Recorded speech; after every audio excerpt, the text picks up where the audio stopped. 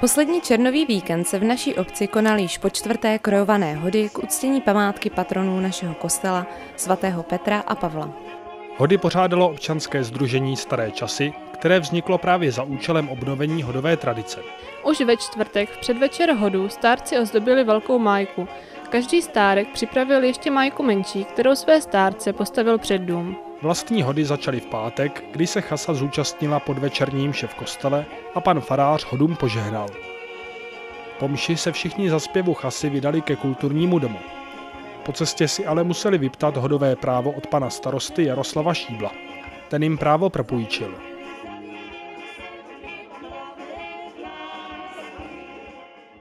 Hodové právo vás dále zmocňuje k pořádání hodové veselice.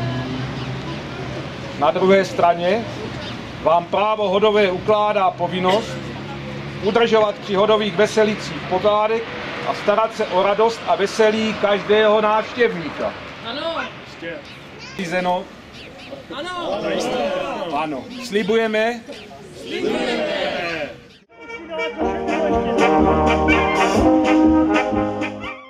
Stárci za odborného dozoru hasičů postavili velkou májku. V 8 hodin začala hodová zábava, kterou zorganizovala chasa s restaurací Barachov a kterou doprovodila hudební skupina Akcent. Tancovalo se, zpívalo a pilo až do pozdních nočních hodin a všichni se už pomalu těšili na sobotní den.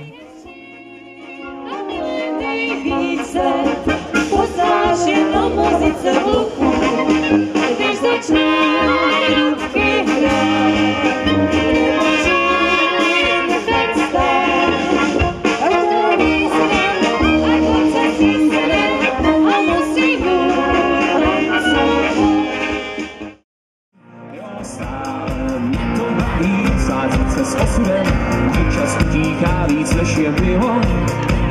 Stále věřím, že ze mě ještě něco bude, no jo, ale co když už bylo, pojďte! Včera by bylo náhodou, dneska je mi moc, jak se to stalo, nevím. Každopádně jsem za zbyt věku a jedu mimo tráč.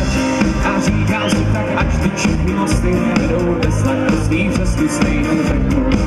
Včera mi bylo málo, dneska je mi moc, jak se to stalo, nevím. Každopádně jsem za zbyt věku a půjdu proti proudu.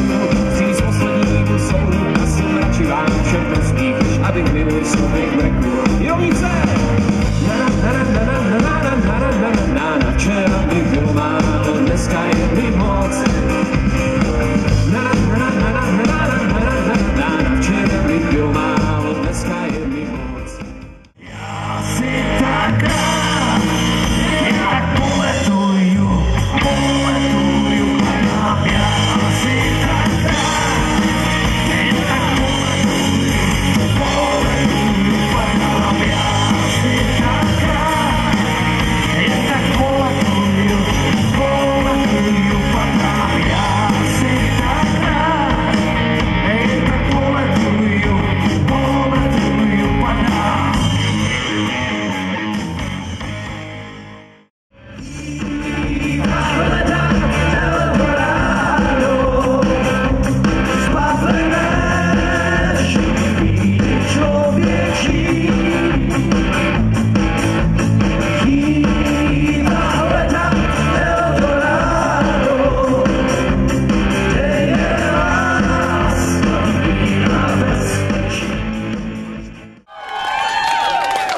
Děkuji moc. Nebude to také lehké, drahá. Něco nezbavíš svým salům. Nebude to také lehké, drahá. Nebudeš malý venč jako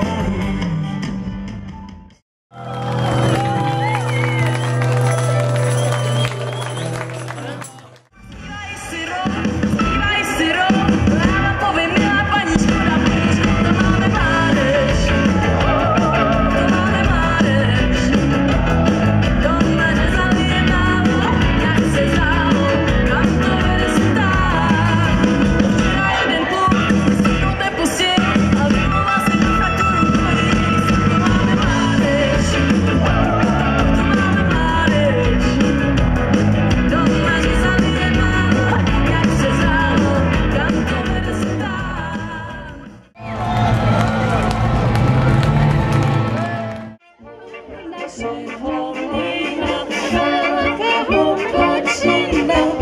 opět začahají s modlýma očima. Sobota začala pro stárky oblékáním do hanáckých krojů. Všichni se sešli u kulturního domu a potom se rozdělili do skupinek a zvali jedovnické občany na odpolední program. Kdo chtěl, mohl ochutnat hodového vínka a každý dostal malou snídku rozmarínky.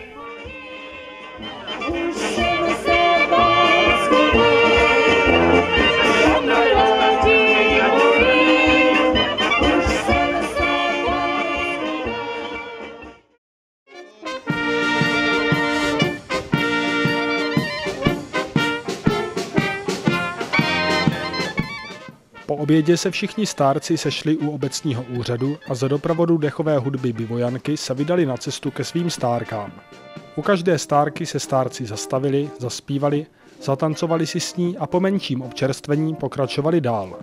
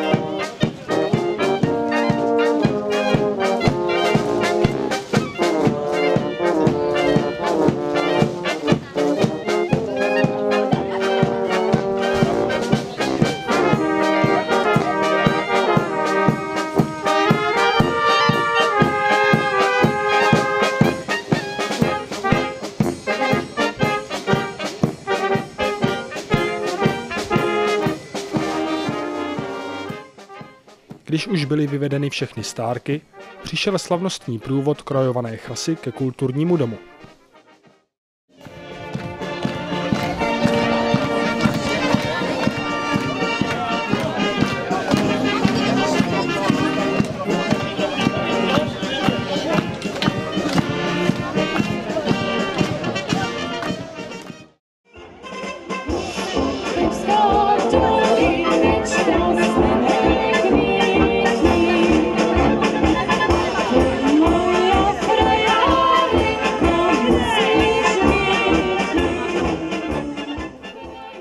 Po příchodu pan farář ještě jednou požehnal hodům a všem přítomným a chasa mohla zatancovat moravskou besedu za doprovodu dechové hudby bivojanky.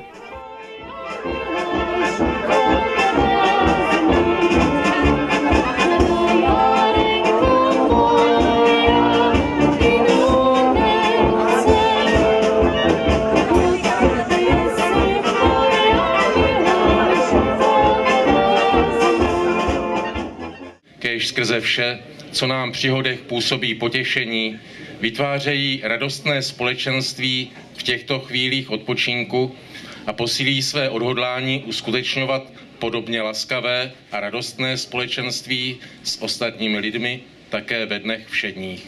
Skrze Krista, našeho Pána.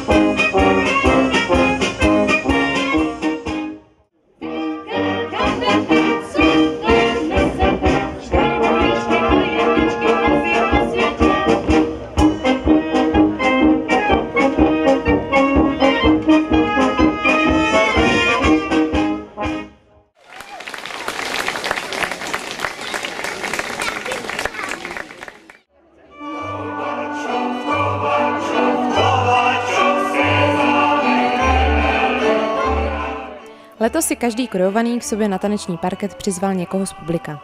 Vytvořili jsme tak velký taneční kruh.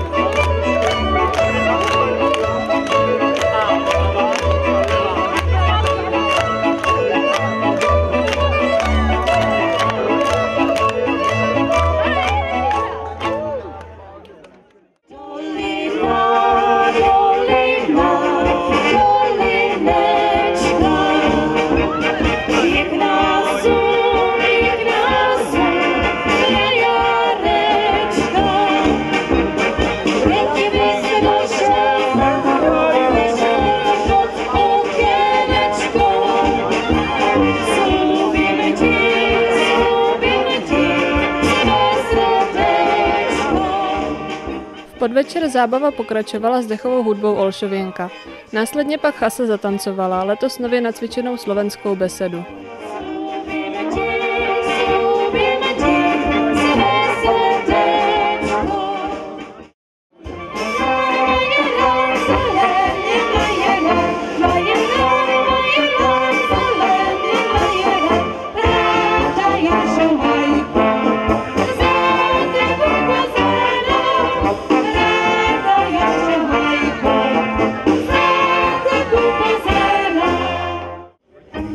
Nikdy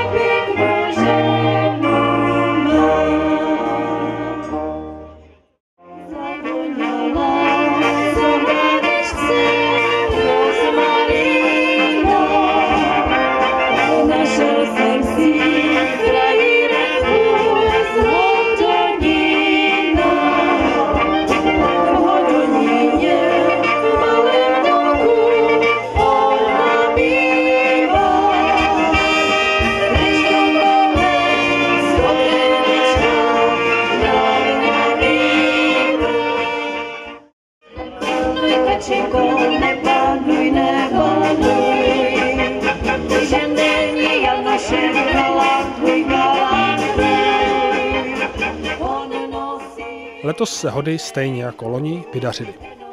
Počasí se oproti předešlým ročníkům tvářilo trochu zamračeně, naštěstí však zapršelo jen tak akorát, aby se při tanci neprášilo. Hody se sice konaly poslední týden v červnu, ale přípravy na ně začaly už mnohem dříve.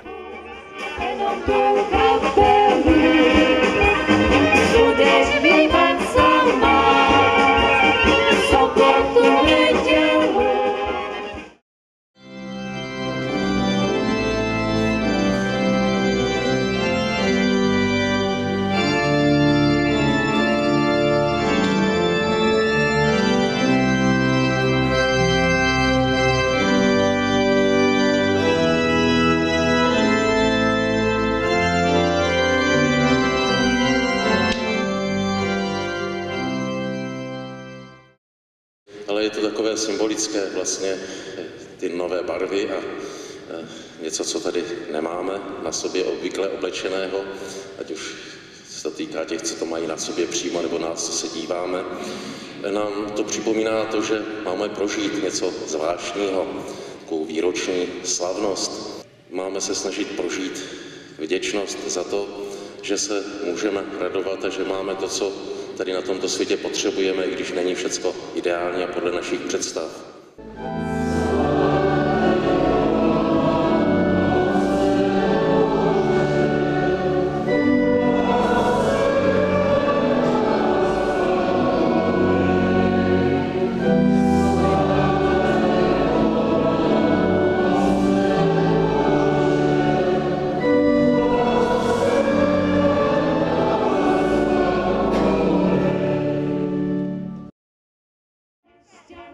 Děkujeme městysu Jedovnice za podporu a finanční pomoc, hasičům za asistenci při stavění májky a dechovým hudbám Bivojance a Olšověnce za hudební doprovod sobotního průvodu i večerní zábavy. Velké poděkování patří také restauraci Barachov a paní Ivě Kocmanové, která nezištně zabezpečila páteční i sobotní prodej občerstvení a veškerý výdělek přenechala chase. Děkujeme i všem dalším, kdo dorazili nebo se jakkoliv jinak zasloužili o zdařilý průběh hodů. Napřes rok opět nashledanou!